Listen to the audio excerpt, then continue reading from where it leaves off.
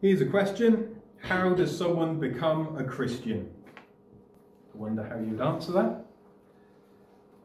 It's one of the most important questions there's going, even though people might not think it's very relevant.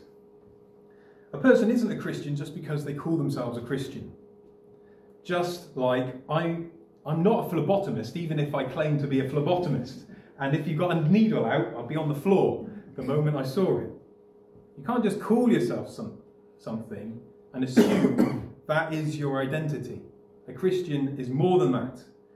A Christian is someone who has owned up to God about the evil that's in them and has confessed that they don't have the solution in themselves for that evil. They rely on Jesus and Him alone to forgive them, relying on His death, His resurrection to rescue them from the evil that's in them and outside of them, relying on Him to make them new. That is what a true Christian is.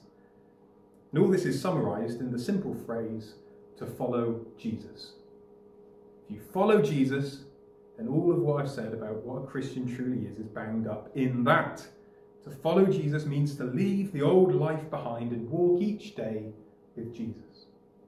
So it's worth saying that being born in a so-called Christian country doesn't make you a Christian. Neither does being born to Christian parents. This is a change that happens in someone's life. I confessed in a sermon a while ago of maybe the stupidest thing I've ever done, which was turning the wrong way onto a dual carriageway in a car, obviously. I was driving a car, I turned onto a dual carriageway in the wrong direction. And what did I have to do? I had to stop. I had to realise I'm doing this all wrong and it's dangerous. I must stop and turn around and head in the right direction. And that's kind of like what it is to become a Christian. To realise I'm going in a wrong and dangerous direction. I need to stop, turn around and go in the right direction. And let's acknowledge for a moment that the living God loves diversity. I know it's a bit of a gear shift there. But think about that. God loves diversity.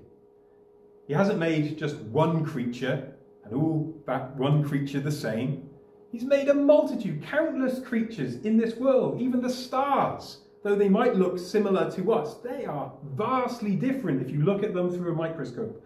God loves diversity. He is the creative creator, you could say. He loves doing new things. We see that displayed in the world, the variety that He loves, and we see it throughout the scriptures as well, how Jesus delights in doing something new, something surprising. He won't just rescue His people in the same way each and every time. One time He sends a David, another time He sends a Gideon, one time He sends a Moses, another time He sends a child. Sometimes He sends an angel. There are so many stories of how Jesus has rescued His people. He loves to do something new. He loves diversity, variety. We see that in church as well. You just have to look around. And we're not all the same. We're not made the same. But once we trust in Jesus, we're not the same. We don't have the same gifts, although we're filled with the same Spirit. And the way in which we begin to follow Jesus, or how we become a Christian, isn't the same. We've got different stories, and that is wonderful news. It is true that all who believe in Jesus have had the Holy Spirit working in their heart. It's a miracle. He highlights the sin in us and He draws us to the Saviour and He gives that vital gift of faith. And yet how this plays out in each individual's experience of coming to faith is as unique as the person themselves. So if we were to go around the room, it would take quite a little while, and ask each and every one of us, what's our story of coming to faith? Then there would be no two stories the same.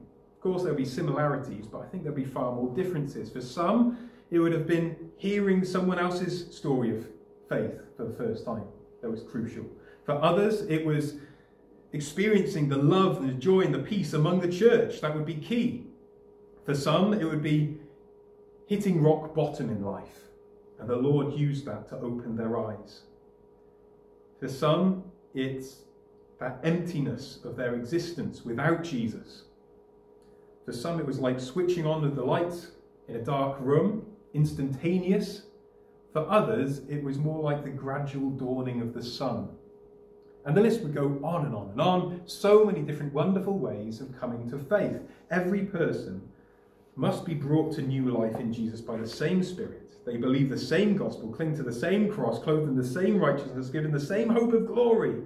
And yet, none of our stories are going to be identical.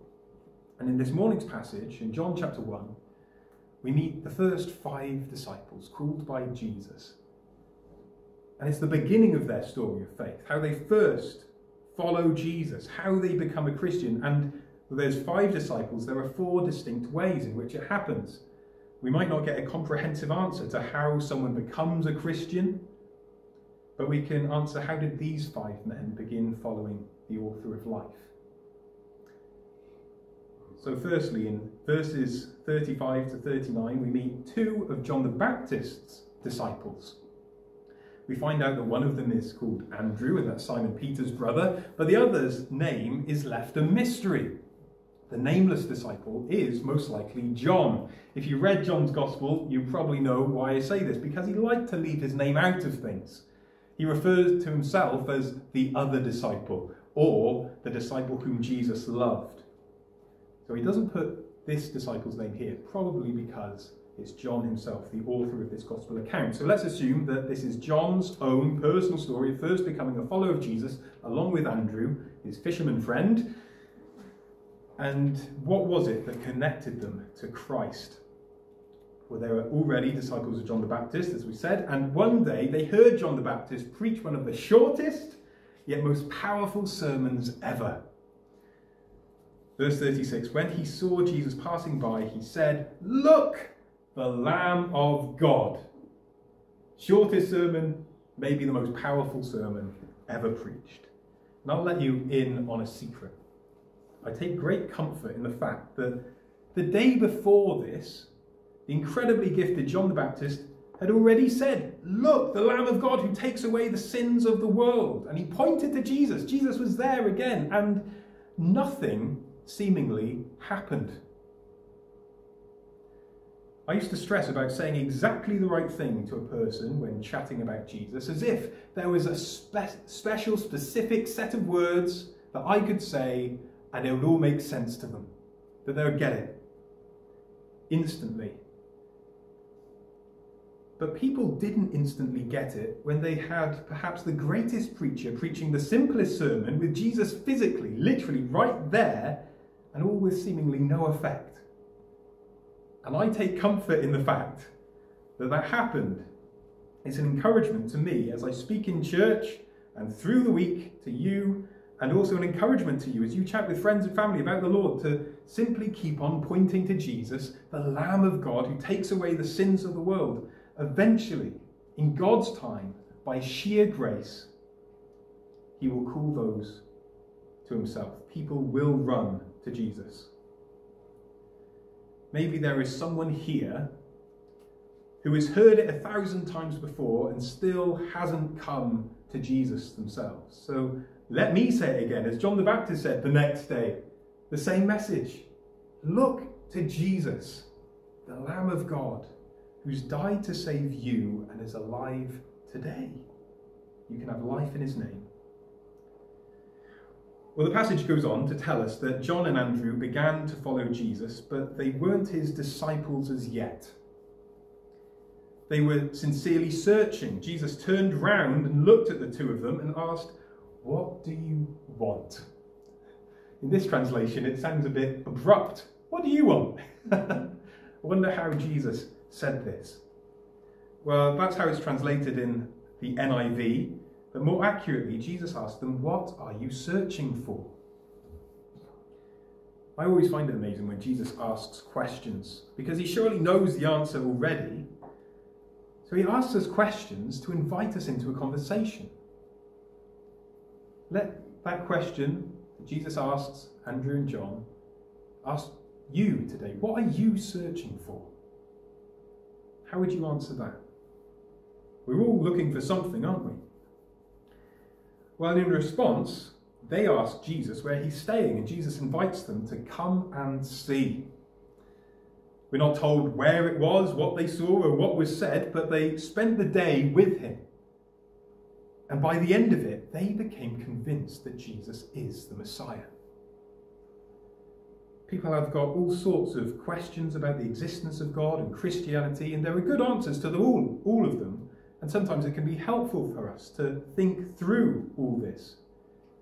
Nevertheless, there isn't a written exam to get into heaven. The Apostle Peter isn't there with a checklist, with a list of questions and set answers.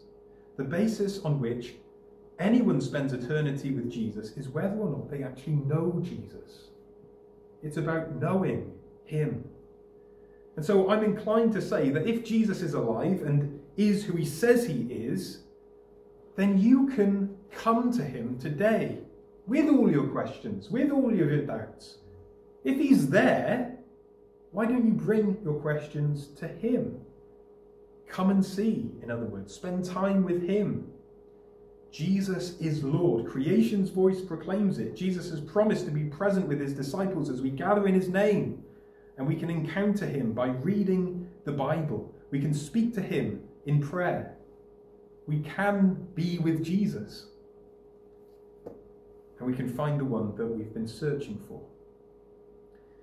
So how does someone become a Christian? Well, John and Andrew heard John the Baptist's message, spent time with Jesus, and they ended up following Jesus all of their days.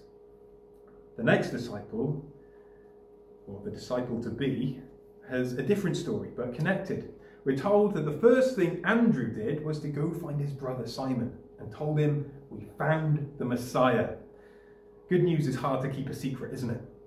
Especially when it involves new life. So if there's a newborn baby in the family, you want to get the pictures out. You want to show everyone down the post office, down the pub. You want to put it on Facebook. You want everyone to see that there is new life. And it's particularly hard for children to keep surprises as well. It was my birthday last week, and my girls just couldn't wait to tell me all the things that they got planned. They were bursting with it. And so it seems to be with people who are born again. These newborn infants, children of the living God, they are so often eager to share not just good news, but the best news ever, that Jesus is the Saviour. He's come to rescue me, and he's come to rescue you, and you can know him.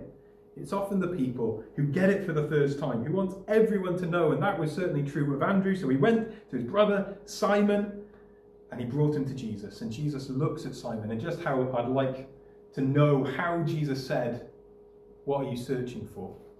I'd like to know what kind of look Jesus gave Simon in this moment. He looks at Simon, he says, "You are Simon, son of John. You will be called Cephas." And Cephas, we're told, is Peter, and that translates as Rocky. Hey, Rocky. That was Peter. Now, there's a lot said these days about self-discovery, isn't there? We ask little ones, when they can barely talk, "What do you want to be when you're older?" We grow up, we try to figure out who we are. Maybe we go travelling, thinking that we'll find ourselves at the top of Kilimanjaro. People are desperately seeking who I am, what I'm for, what life is about. So maybe we move house, we move job with this unrestlessness inside us, still not knowing who we really are. Well, with Andrew's help, Simon discovers Jesus. And by discovering Jesus, he discovers who he truly is. Jesus knows Simon far better than Simon knows himself. This is your name. In other words, this is who you are. And this is your new name in my book. You are called Simon. You will be called Peter. So the invitation is there for us. Come and follow Jesus, and he'll make sense of your life. The secret of self-discovery is discovering Jesus. He teaches us that our life is worth more than the world, that we are loved by God more than we could ever know, that our lives have a purpose, and that we are precious. So how does someone become a Christian? Well, Andrew introduced Simon to Jesus, and Jesus introduced Simon to Peter, the man God calls him to be. The next person to become a follower in our passage is Philip, who doesn't respond to a public message or a personal invitation. But this time he's called directly by Jesus. Verse 43 says that the next day Jesus decided to leave for Galilee, but before he could go, he had an important appointment to make. He was heading to Galilee, but just wait, got to do something. He went and found Philip. And he simply says, follow me. It's worth remembering that Jesus is God the Son. He didn't need John the Baptist to point John and Andrew in his direction. Jesus didn't need Andrew to bring Simon Peter to him. He is more than capable in countless ways to reveal himself to the entire world. He's God. He can do that. And yet he has chosen to show off his power in our weakness. He sends us out to share the good news. It's a privilege for us to work alongside him in this way. It might seem bizarre to us. We might shy away from it like Moses and suggest Jesus save the world another way because we're rubbish at getting the message across. Don't rely on us, Jesus. What are you thinking? And yet we are the chosen instrument, the channel of broadcasting the good news. And we have the confidence of knowing that as we speak to people about our Lord, he will speak through us. So in a sense, Jesus' voice was heard by Andrew and John in the voice of John the Baptist. And Simon Peter heard Jesus' voice in his brother Andrew's excited news. And yet, there are exceptional times when Jesus chooses to speak directly to a person. He can do that. He's God.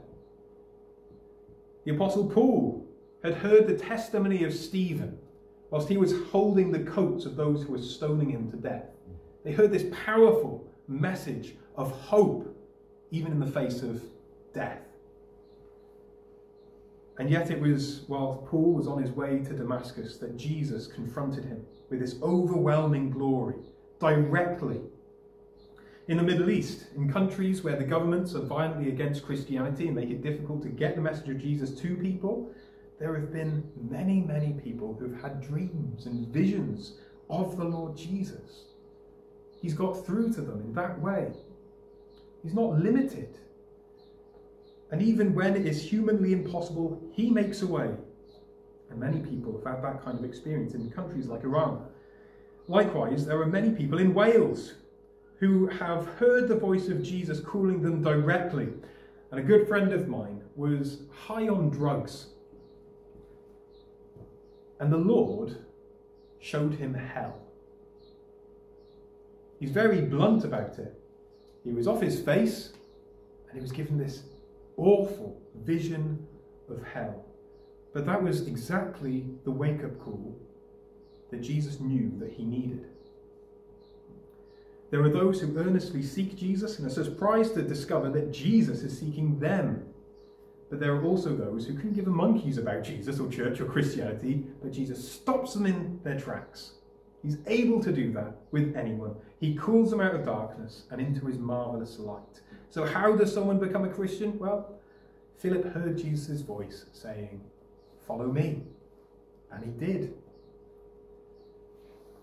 Now the fifth disciple we meet in our passage is Nathanael. His experience of becoming a disciple is different again to the others, although there are similarities. Like Andrew, Philip's first instinct was to share the good news, so he went and found Nathanael and said these amazing words, "We have found the one Moses wrote about in the law and about whom the prophets also wrote, Jesus of Nazareth, the son of Joseph." But unlike Simon Peter, who went along with his brother, Nathanael needed more persuading. It's funny what he says. "Nazareth? Can anything good come from there?" It's so relatable, isn't it? That is us down to a T. But to be fair to Nathanael, to hear your friend claiming they've just met God in the flesh is probably a bit unexpected, isn't it? And then to have this unparalleled, glorious claim that the promised Messiah is here, but then coupled with the pretty boring information that it's Jesus, a common name, of Nazareth, a bit of a dump, up north. He's the son of Joseph, he's the carpenter. It's this strange mix of the extraordinary and the ordinary. It's a bit like me saying, the Messiah is Keith from Grimsby. No offence to Grimsby, but that's how it would have been heard. He's understandably sceptical. But Philip doesn't get the scriptures out to argue the case for Nazareth, or explain Joseph's ancestry, how he's the descendant of King David and all the promises bound up in that. He doesn't enter into a debate. Philip simply says, come and see. Come and see. Yeah, you've got questions. Yeah, you've got doubts. Just come and see. The skeptic comes with his questions, and Jesus himself proves himself to Nathanael. In a similar way to Simon Peter, Jesus tells Nathanael who Nathanael truly is. Verse 47, when Jesus saw Nathanael approaching, he said of him, here truly is an Israelite in whom is no deceit. How do you know me? Nathanael asked. He is clearly a person who's dedicated to being honest, a person of integrity. He works hard at it. He prides himself in it, and Jesus put his finger on that element of his character. And in an instant, Nathanael knew that Jesus knew him. How do you know me? Jesus answered, I saw you while you were still under the fig tree before Philip called you. Then Nathanael declared, Rabbi, you are the Son of God. You are the King of Israel. Again, our journey of self-discovery only truly ends by discovering Jesus. If you want to know who you are, you need to find out who Jesus is. So how does someone become a Christian? Well, Nathanael was told about Jesus by Philip, but only acknowledged that Jesus is the Son of God, the King of Israel, when Jesus personally dealt with his doubts. These first 5 disciples came to faith in 4 different ways. Jesus is like a great artist. I don't know whether you've been to the craft shop recently and looked at the beautiful paintings. And there's so much variety on show. Jesus is like a great artist. He isn't limited to painting the same picture over and over. He's free, he's expressive, he's effective, expertly working unique masterpieces of grace in the lives of all those who come to him. Therefore, don't be worried if your experience of first following Jesus isn't like the person you've listened to on YouTube. It's not that heart-wrenching testimony of how someone fell into using drugs and abusing alcohol and their whole lives got turned upside down. If that's not you, you don't have to worry. Don't be concerned. If your testimony isn't the same as these 5 disciples, what is really important is whether or not you have come to Jesus, whether you have committed your life to following him, depending on him now, then you are his and he is yours, that you are safe in his care. Whether there was one moment that you can pinpoint as the turning point, or whether it's messy or blurrier than that, it doesn't matter. If you believe in Jesus, you are promised eternal life. Maybe today is a significant day for someone here when the adventure begins. Because when we first come to Jesus and commit to following him, it really is a beginning of an adventure. As Jesus says to Nathanael at the end of the chapter, you believe because I told you, I saw you under the fig tree. You will see greater things than that. In other words, Jesus says, just wait. The best is yet to come. This is just the beginning. You'll see and experience blessings pour down from heaven in a way that you thought were impossible. You just wait. If coming to Christ is awe-inspiring, then what will the rest of your life be like following him? How do you become a Christian? Well, here are some stories.